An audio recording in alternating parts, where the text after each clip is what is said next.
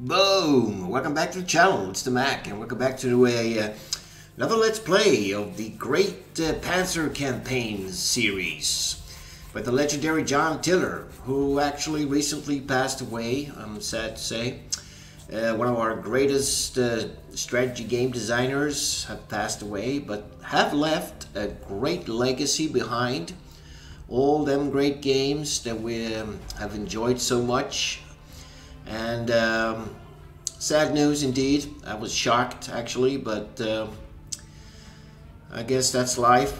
And but as I said, he left a great legacy. And today I'm going to be covering the Panzer campaigns France 40 here. This is one of my actually favorite titles in the series. It's incredibly well done. This is the gold edition. And it comes packed with great stuff, loads of scenarios, and a grand campaign in lots of different versions. It's just a great game, and I'm actually playing it off camera at the moment, doing the huge campaign that comes with it, and I'm having so much fun with it. I mean, wow, it's such a great. I'm going to show some stuff from the game here. And we're even going to be playing the PBM battle there, not against my good old gaming buddy Ash, but actually from somebody else, some random opponent I found on the gaming sites, and we'll see how that goes. So yeah, Panzer campaigns, France 40 gold, man, wow, yeah. So basically, I mean, I've been covering some of these games before, and I mean, they are the same in the layout and design and menu systems and everything. So if you master one of these games, you basically can play them all. I mean, there's not like a huge difference in the game mechanics in these games. But what is the strength of these titles is all the theaters they cover. And man, they are huge. I mean, it's almost like a history lesson playing these games. I mean, you learn so much about the different operations and units involved and campaigns and major battles and what happened and stuff. I mean, to get the most out of these games is actually to pick anything of these scenarios and or battles and read something about it. I mean, pick up a good book about it or read something on the net or something, and you get a really good background information what actually happened and how units moved and what the strategies were and stuff, and then dive into the battles, and you could play them as it was historically, or you can change, I mean, tactics and do something else. I mean, it's so much fun. Obviously, the strength is to play against other human opponents, because you'll get the toughest resistance, basically. The AI is somewhat old, I guess. I mean, not all the time. I mean, I'm doing the grand campaign now, and I'm finding it hard to duke it out versus the AI. So we'll definitely give you a challenge if you, you know, play it. So yeah, this is what it looks like here, man. What's great about this is, I mean, there's a bunch of scenarios here. They have all the original stock scenarios that actually came with the original game back in the day. And then they have the Volcano Man versions. These are marked as old. And then they have these I'm not sure how to pronounce that, but Pruka. He's also, Mike Pruka here, there's the designer there. He made a lot of different versions of the scenarios in these games and campaigns. And the game comes with quite a bit of documentation, so do take your time and read that. There's a lot of explanation in those that tells you why there are changes, what optional rules to use, and there are some even some more new applications in these gold editions with for example, the wired bridges as you advance. I mean, in these scenarios, especially if you're playing I mean, in Western Europe with all the canal systems in Belgium and Holland, and there's a lot of bridges to take in consideration, to crossings, heavy bridges, medium bridges, light bridges. and you need to plan your routes and strategies to you know, overcome these obstacles. So for example, the wire bridges, that you could play like a campaign with predetermined wire bridges that they will blow up if you come within too close of a range to depict it that they were actually blown up by engineers. Or you can play with manual bridge demolition, that the engineer units will actually move up and rig the bridges and blow them up, basically. So it's a race against time to get there before the engineers actually blow the bridge, and you can cross and alter history or do something else, man. I mean, there's so much stuff you can do in these games. Anyway, right, so you have obviously also you have these getting started scenarios in all the titles to get familiar with the game system and the basics, basically, and there's documentation to follow there, so that's good stuff. They always have that, and you'll learn a lot of actually the current title that you're playing as well. So they have this is the Grand Historical Campaign of France 1940. It's 140 turns. And what was in the old title was that it actually ended, you didn't actually get to play like the whole invasion of France. Basically, it stopped just short of Dunkirk, and when the battle actually was decided and the Allies retreated to Dunkirk and managed to escape with a large portion of their forces there. So you have the historical campaign, you have Volcano Man mods, Volcano Man's version, and you have the Bruja. Now these are cool because here you actually get to play beyond the original date. So that's pretty cool. I think the A1 and A2 are meant to play against the AI with the special rules, and there's documentation that follows that, so you know what to do. And I think these B versions, we'll see that 259 turns, man. They are probably meant to be played against a human opponent to get the full out of it, you know. And they have some alternates. They have loads. I mean, the strength of this game is actually this big campaign here. It's so much fun to play. And of course, they have different versions here of it. And then you have the dial line, that first where the British expanded the forces and the French moved up to reinforce as the Germans were crashing through the Belgian border and Holland.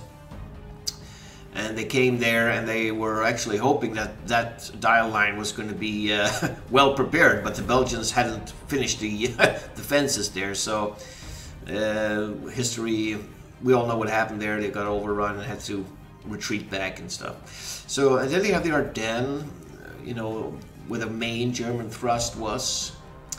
So there's loads here. Maastricht, I mean, they have all the major battles here. Gambois, Hanout, the big battle of Hanout there, the first major tank battle of World War II, where the French and the Germans clashed with a huge tank battle, lots of tanks involved there. And the Germans actually, for the first time, realized that, shit, our tanks are not that powerful. But of course, with superior tactics, and they had very good communication between the tanks, and it was coordinated with the Luftwaffe as well.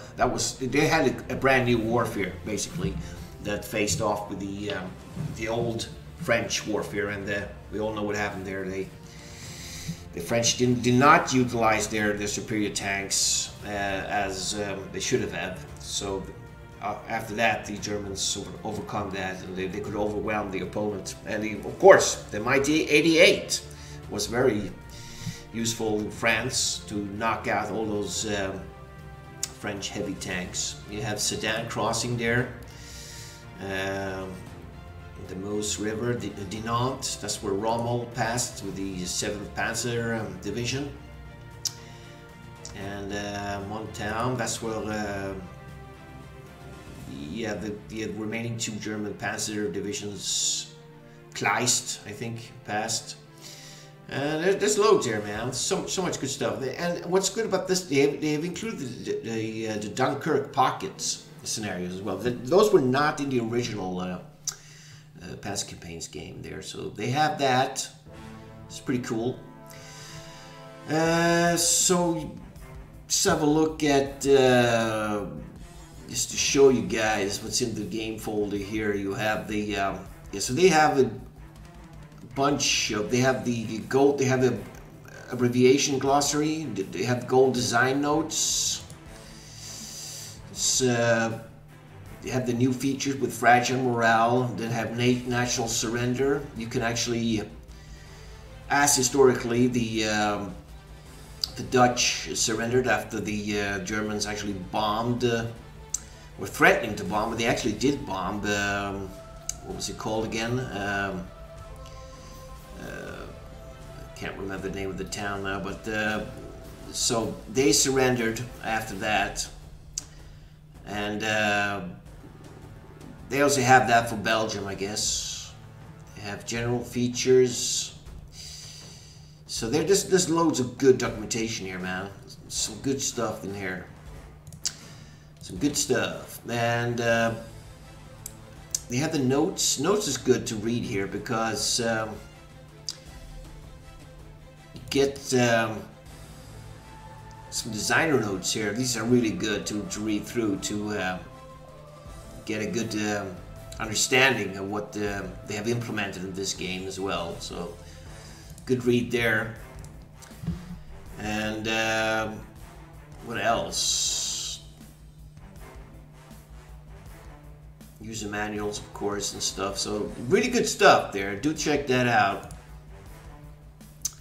Right, so I was thinking of playing something shortish, not like a long campaign here, but you can have a look at that actually. Fire that up, and you guys can see here.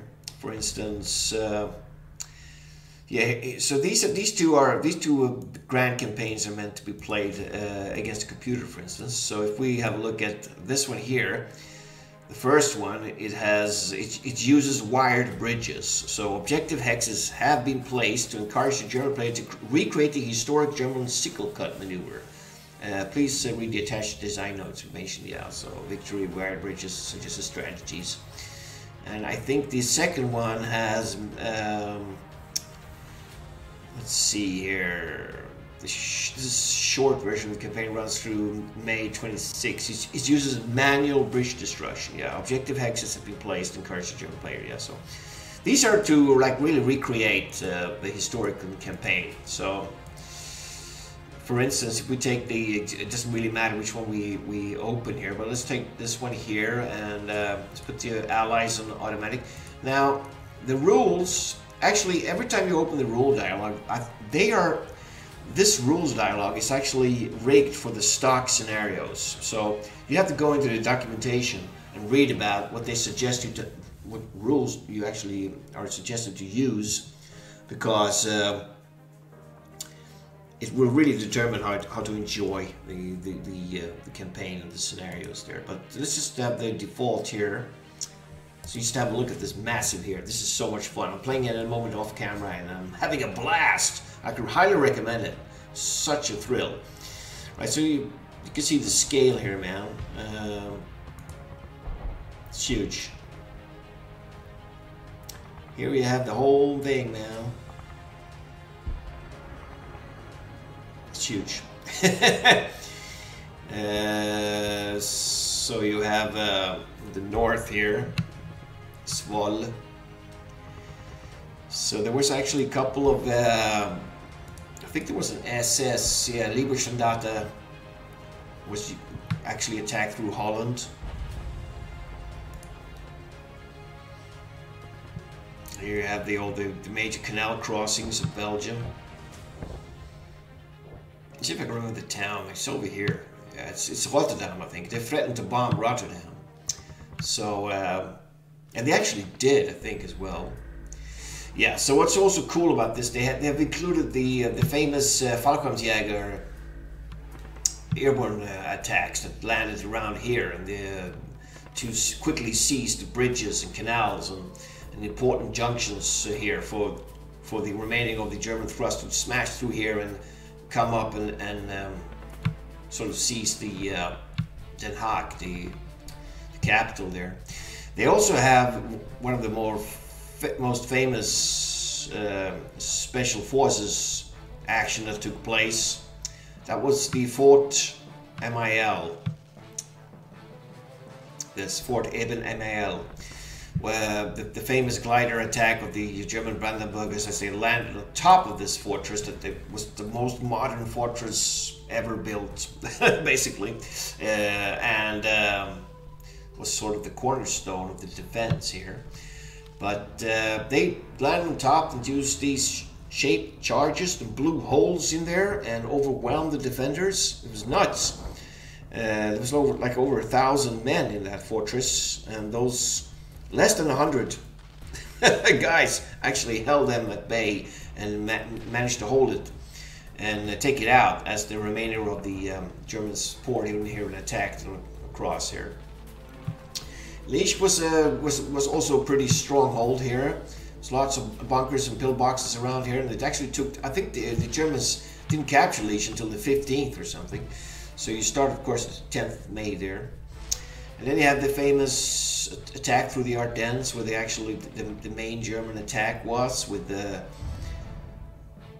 Rommel, the famous Rommel and his 7th Panzer Division attack through here. I think this is him here. No, that's the 2nd Panzer Division there. So, where the heck is here? He is, Rommel. Right, so they, 7th Panzer Division just smashed through here as well. And they actually crossed at Dinant. Where is Dinant? Give it here. That's where the Rommel smashed through there. And of course you have the Sedan, and there was an attack at Monterme as well. Kampfgruppe Kleist. Panzergruppe Kleist went through there. Alright, so such a fun game this. So much good stuff here. Right, so now you've seen that. So let's see here. We're going to play a battle. We're going to sort it by length. I was thinking of something like a shortish. I was actually thinking of this. Arras, the Battle of Arras. Arras, maybe you pronounce it. I don't know. So this was the British expeditionary force actually did it with some French tanks as well. Did a counterattack as the Germans were really well. I could just read the description here. Arras, France, 21st. So that's 11 days into the campaign there. In May 1940, Churchill and the War Cabinet were convinced that the BEF of 250,000 men were more than ample to deal with the few German panzers cruising around the Somme. They sent the chief of the Imperial General Staff, General Ironside, to inform General Gaunt to retake Amiens. I'm terrible at pronouncing French. Sweep aside any opposition en route, and in the process stop any link-up of the German infantry with armor. Gaunt informed Ironside of the real situation, offering limited defenses with his 2 reserve divisions and the 1st Tank Brigade. The French also offered support of 2 divisions. This was the plan. In reality, only 2 small columns with a few French tanks could be scraped up to counterattack. The attack, while not a total success, did succeed in jolting the Germans at the sight of their own tanks burning on the battlefield and slowing their progress for a while. Yeah, so it was a sort of failed attack, but they managed to hold off and stop the Germans for a little breather, so more troops could evacuate and retreat towards Dunkirk. So tactical victory, maybe you could say, but they actually had to retreat and were overwhelmed by the Germans in the end there. So I'm going to just give that a try, man. And we're going to play by email, man.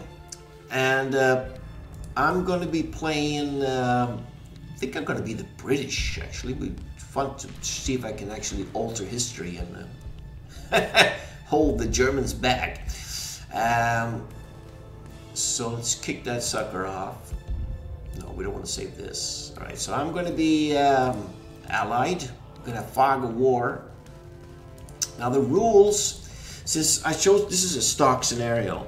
So these are the rules that are actually recommended for the stock scenarios. And there are lots of rules here. I think there are even some new rules in the gold editions.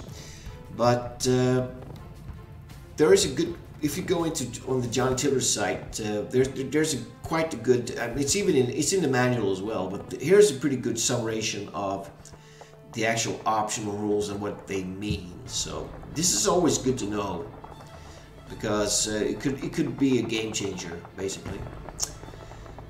So basically, what they recommend is an alternate indirect fire resolution for airstrikes and direct fire and assault and indirect fire. So what that means is that I think it means that the firing cost is higher, but it affects more units in the hex, basically. So you can't single out certain units. It sort of spreads evenly through the stack of enemies that you're actually fighting. That's what I think.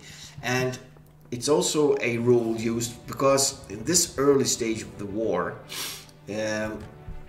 infantry anti-tank weapons were like very limited. So they had like anti-tank rifles and hand grenades and maybe grenade bundles and stuff, but they didn't have any like Panzer Fausts or good anti-tank capabilities. So what it actually reflects is that there are units with no heart attack values. So if you assault, that you will be using. So this is a good summation here. When this rule is selected, the effective assault value of a unit is calculated as weighted average of its default assault value and its heart attack value based on the proportion of the other side's strength that is hard. For example, if all the other side's strength is made up of hard targets, then the effective assault value of the unit is the same as its hard value. If none of the other strength is made up of hard targets, then the effective assault value is the same as its default assault value. Excuse me. Right, so that basically helps units out that they don't have a heart attack value there. And we have low visibility air effects they recommend. So that's when this rule is selected, the low visibility causes reduced air unit availability as described in the air power section. Okay. And what else? Night fatigue. Night fatigue is there it is. If this rule is selected, units that are active during night turns will accumulate fatigue. Yeah. So that's a pretty realistic. Limited air recon as well. Yeah, the selected enemy unit spotting using air recon cannot be targeted with for air or artillery attacks unless the enemy unit is also seen by a friendly ground unit. Yeah, so they can call in like airstrikes and stuff. So that's pretty good. Well, let's go with that. Let's go with those default rules. I have checked with my opponent, and I think he's okay with that as well. Okay, so let's go, man. Allied side, let's go. All right. Here we are. Units that have been released. The Durham Light Infantry. 1 of 10. Okay. Right, so here we are. It's 2 o'clock, the 21st of May. Conditions stay local control. All right. So this is a gold edition, but they still have not released that patch that makes the zoom in level high resolution. So you can see if I zoom in, it's still a bit. The map is not crispy clear, but I guess we're gonna have to do that until that is released. So here we are, man. This is the battle here. I'm the Brits, and must be my French units over here. Yeah, so we have Arras, and we have these. Trying to capture them. It's gonna be tough. All right, so what the original plan was, we have the French over here. What do we got? Right, we do have some good French tanks, I guess, with no infantry support though. First of all, let's have a look at the victory conditions. Because we do need at least 150 points here. So we need to capture at least 3 objectives and cause considerable damage, or 2 objectives and cause considerable damage to the enemy. It's going to be tough. The weather was 2 kilometers normal conditions. All right. Do we have anything arriving? Scheduled stuff. Where the heck is that? Here we go. Scheduled. Nothing. All right, we got nothing. We got what we got. All right.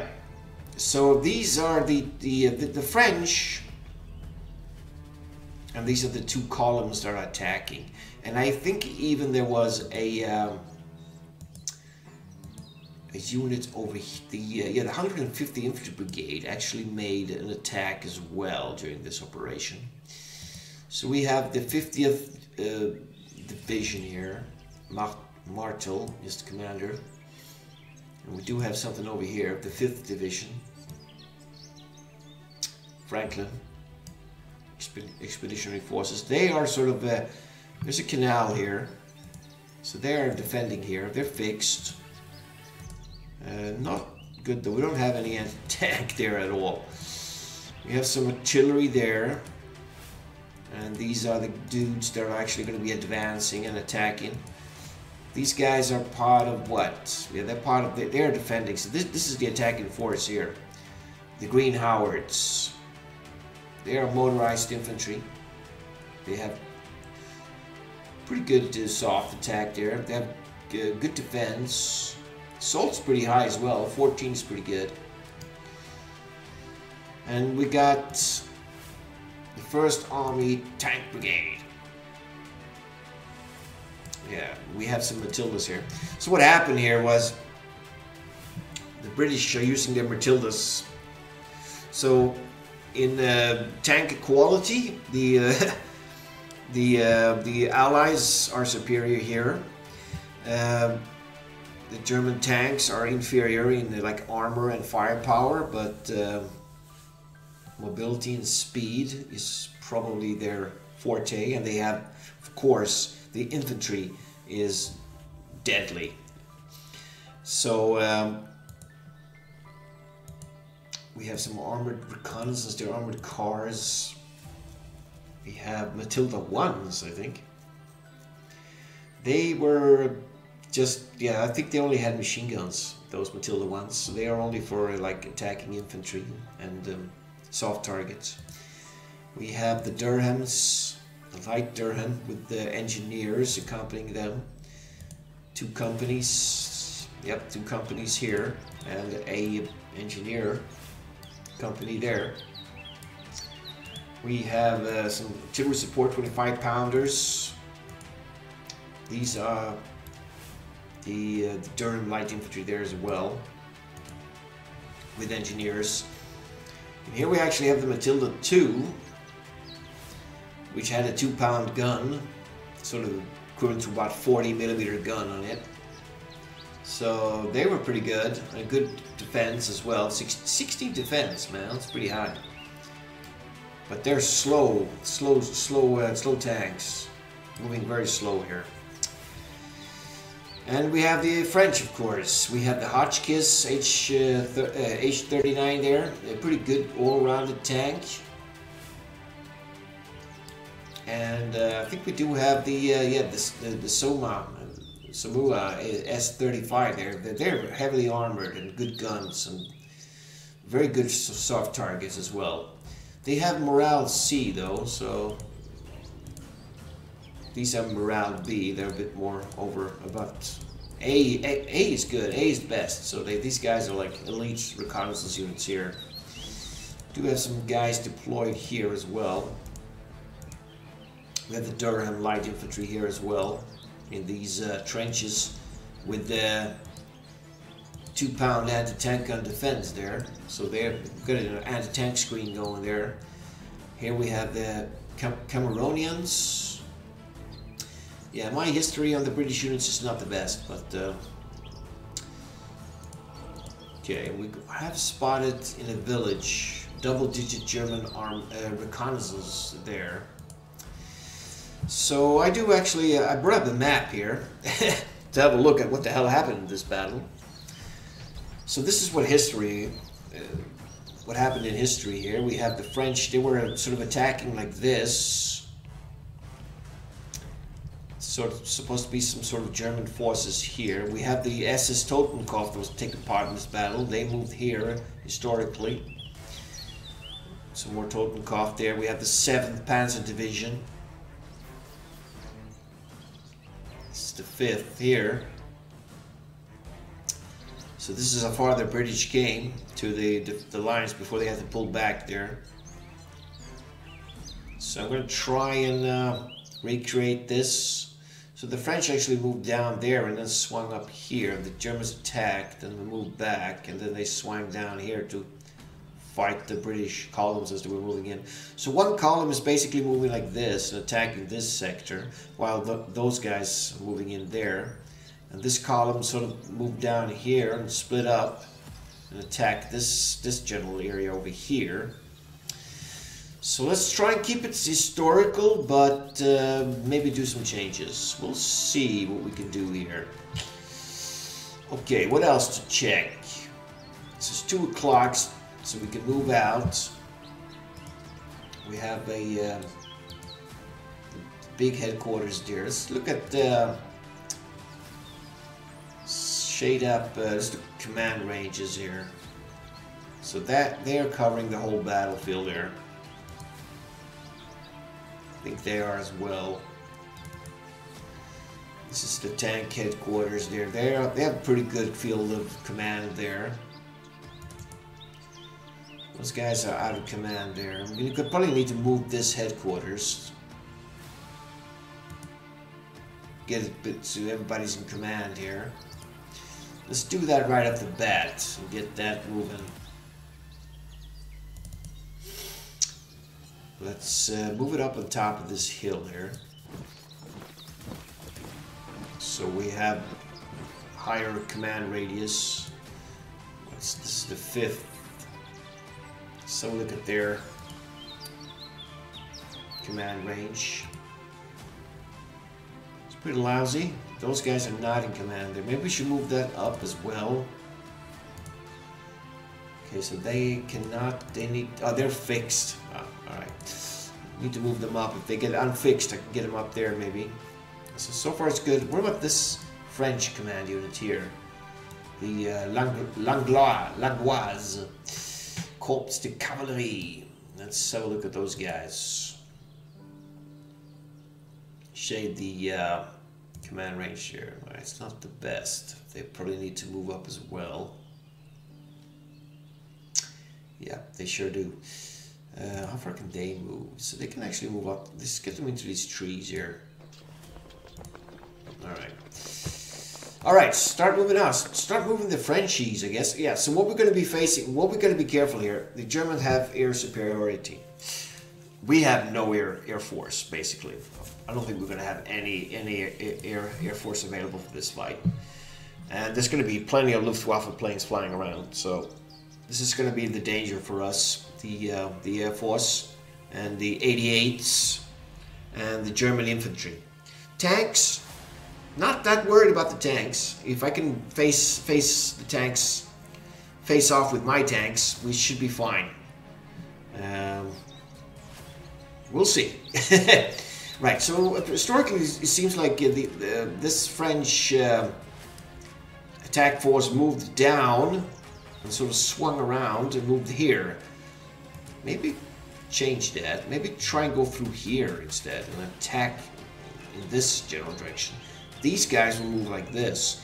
If we're lucky, we can encircle these German units here and annihilate them.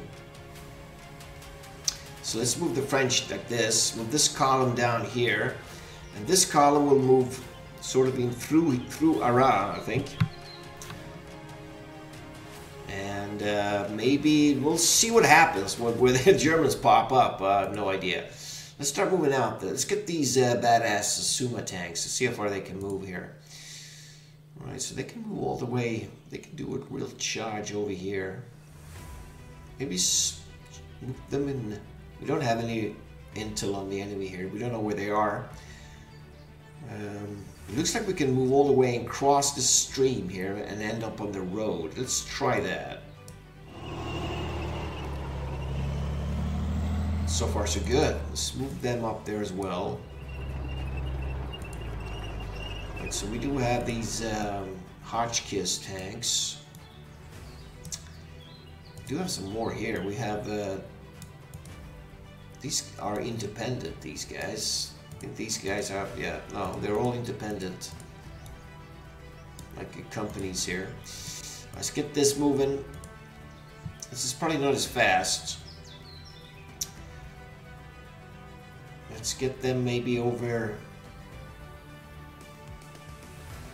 I don't know. Let's see here.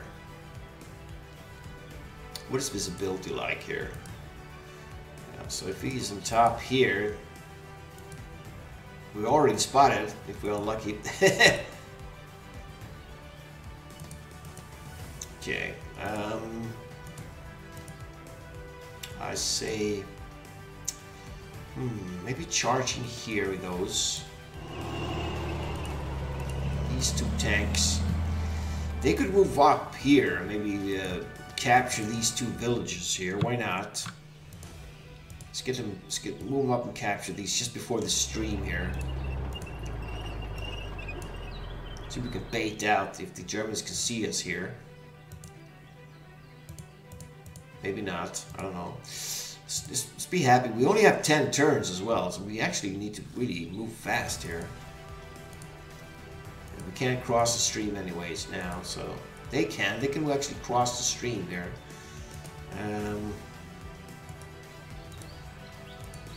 I'm fine with that for now. Let's take this column here.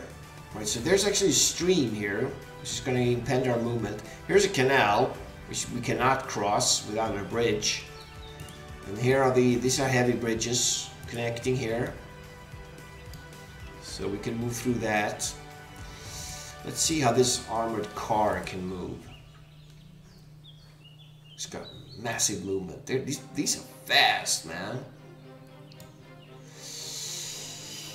Right, let's see. So there's a stream, there's a railroad there. We got streams. We move up on the high ground here. Maybe move this armored car somewhere up here, maybe. Whoa, he went that way. Okay, that's fine, that's fine. Let's take the Matilda 2s first.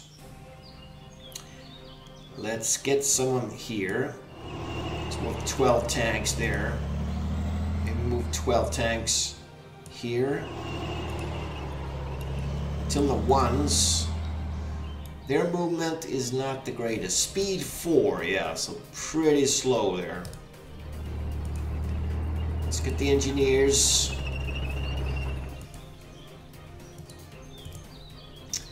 Just trying to get some infantry on the flanks here. Let's get those boys up there.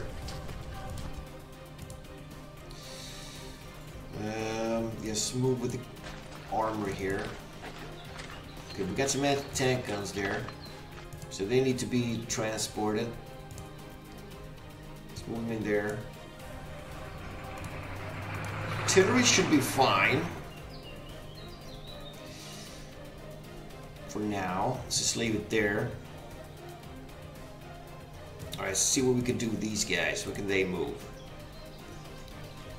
Obviously, crossing the canal, this here, means we're going to have to be in travel mode.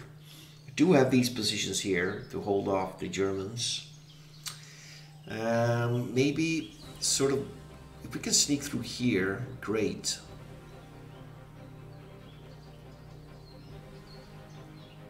Get them down here, maybe. These are armored cars. I forget the Matildas move. Oh, these are all Matilda 1s. They move dead slow. Probably need to be in travel mode to get up there fast. Alright, let's see here. Yeah, it's going to take them time to cross that stream there. We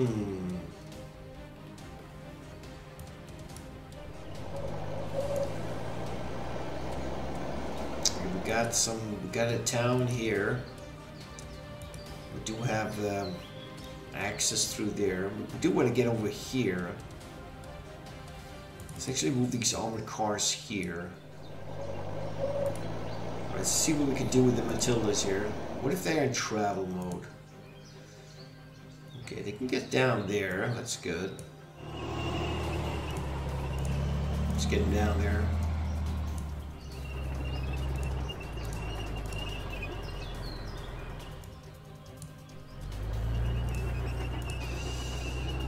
Infantry, they're all motorized.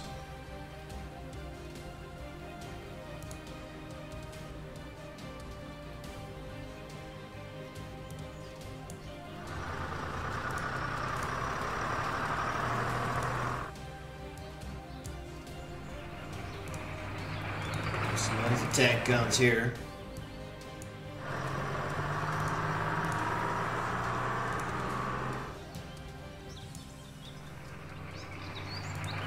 We should leave the artillery there. What is the range of these guns? 12 range. So 1, 2, 3, 4, 5, 6, 7, 8, 9, 10, 11 wide. So they have pretty good range here. They can cover maybe these guns. 1, 2, 3, 4, 5, 6, 7, 8, 9, 10, 11, 20. They can just about reach here. Should move these a bit closer, I think. Let's get them in the traveling there. Maybe set them up somewhere back here. We got some artillery there, fixed guns. Let's get them over here, maybe.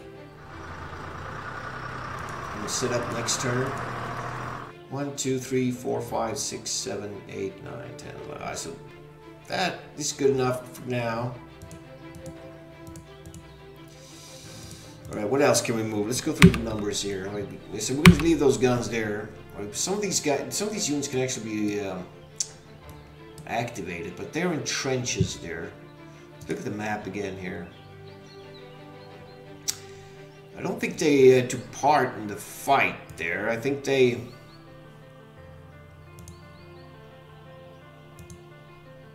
I guess we could move up and capture this village here, but we do have trenches here, which is good defense for us in case the Germans attack and win, smash through here. I think we should leave them there for now. Okay, headquarters there. We do have those guys. They're in the town in trenches. They're facing. Okay, we can spot some German reconnaissance. 3 digits there with motorcycles. We do have artillery there, man. Alright, all units considered. So look at the barrages here. The 74th Field Regiment, it's here. So they can lay down the fire. They have 4 versus hard and 10 versus soft. So it should be 25 pounders, yeah. So they can fire at those armored cars in that village. Just do that. Alright, looks like we knocked the vehicle out. So we have the alternate fire on there, so the computer decides what will happen there. We do have the 25 pounders here as well. They can fire at those armored cars. Cost fatigue there. But we do have something nice. 60 pounder gun. 16 guns. Soft 18. Hard 8. Here in the village. I guess we could pound this reconnaissance unit to scare them off.